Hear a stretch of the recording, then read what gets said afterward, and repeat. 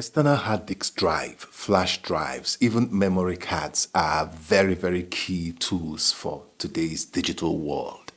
And then before you go out there to buy the next one or even the one you're currently using, this video is a must watch because I'm going to show you how to do a one-time test.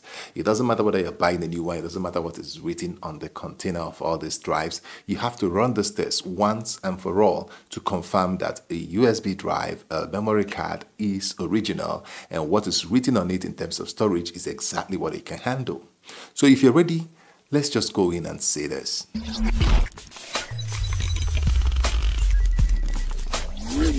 Okay, welcome back again to Smart Deports. So how can you tell that a memory card and flash drive is fake or original? Today I'm going to share a tool with you called H2testw, and it was developed by Harald Buchholz. This application has saved me a lot of stress because over the years, the past 10-12 years, I've suffered from buying a lot of fake SD card and hard drives or flash drives. So today we're going to use a 128 gig Samsung Evo. We want to check whether it is original or fake. And this is the thing I do for every flash drive, every USB, every memory card, even hard drives if I start using them. Because if you pass this test, then it is reliable, it's original.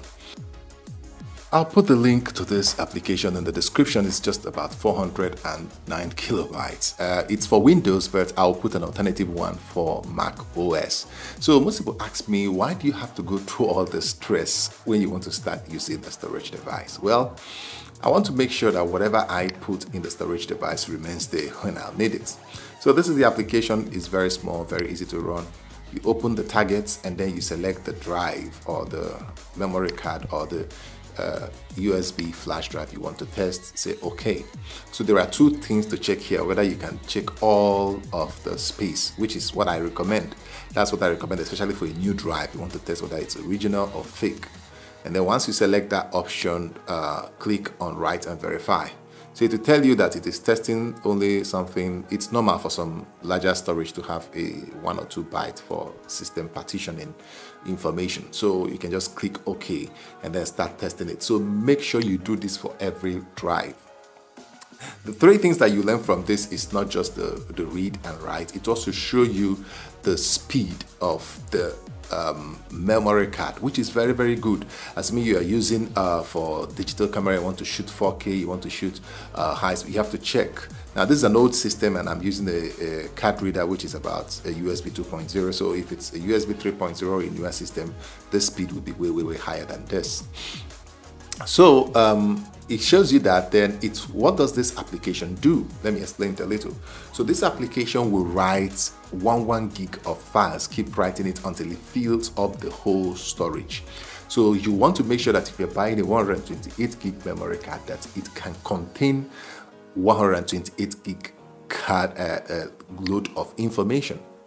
So most people like say, oh, I put something in my memory card, it disappear, it's virus, you know, it is corrupted or that. No, you just bought an inflated storage. Windows will just read what is written on the memory card, but this guy will tell you the amount of files that this memory card or flash drive or hard disk drive can actually store and can read back. So that is what I use after I've suffered from eBay, AliExpress, even Amazon. I've bought some memory cards that were fake.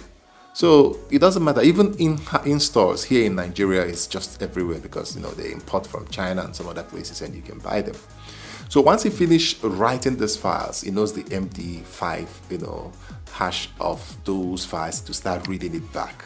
If it runs into any error, it will just alert you in the information space. As you can see, it has filled up this. It takes a lot of time, so I have to cut off a lot of things so that this video won't be too long. I spent over 2 hours, trying to make this video. So what it will do is that it will read them back. So if it finds any problem, it will report here, tell you that there is a problem.